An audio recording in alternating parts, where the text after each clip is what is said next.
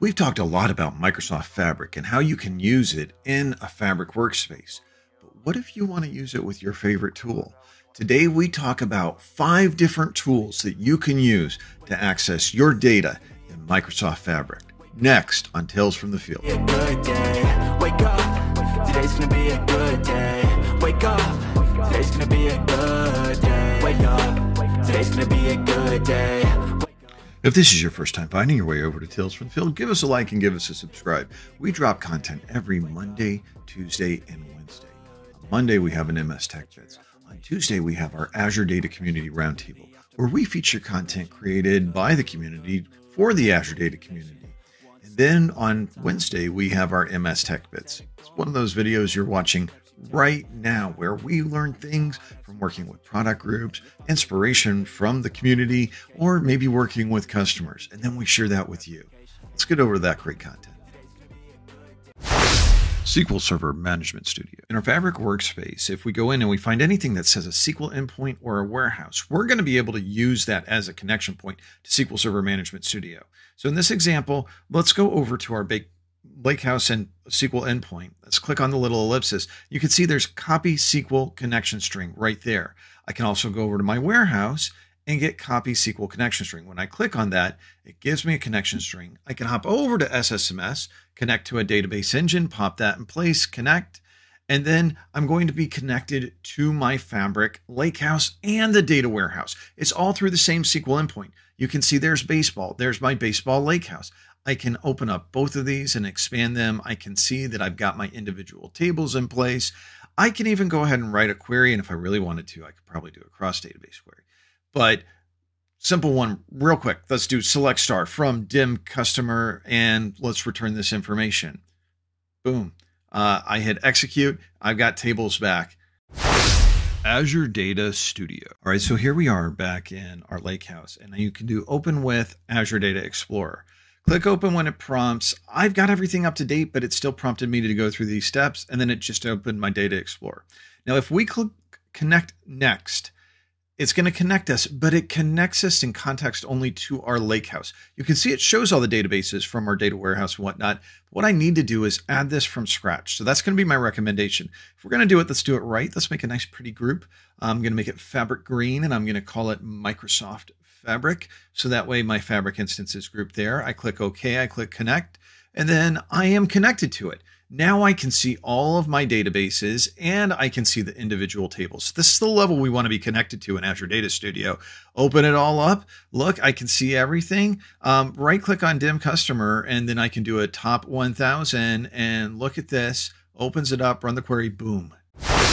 Kusto.Explorer. Okay, so we're going to start out by installing Kusto.Explorer, and we're going to go to the documentation. It's in the description of the video, aka.ms/ke will also get it to you. Then we need a link to be able to get there. So we're going to go over to our Microsoft Fabric workspace. I'm going to go into the IISDB, which is my KQL database, and then right there, query URI. I'm going to copy that, and then I can go over to Kusto.Explorer once it's installed, go to connections, and then I'm going to go to connections. I'm going to add a new connection.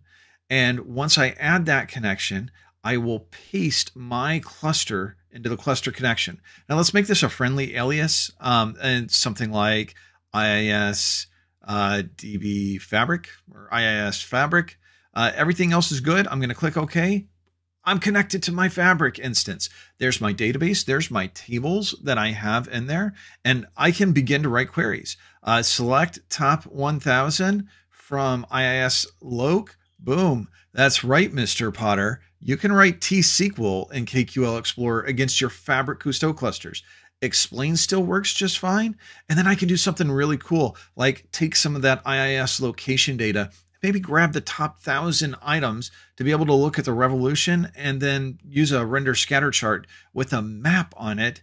So boom, look at this. I can go all around the globe looking at that path of IIS. Cool stuff. Microsoft Excel. That's right. I said Microsoft Excel because you see, we can go into Microsoft Excel and we can very easily go into data, get data, And then we say from database, SQL Server. And then remember that copy connection string, we're going to use that. We're going to put that in. We do have to specify a database. So that's going to be the scope. I'm going to say baseball. When this loads, I'm going to select dim customer. The preview is going to get generated. Then I'm going to load, but I could transform data because this is Power Query that we have right here, right?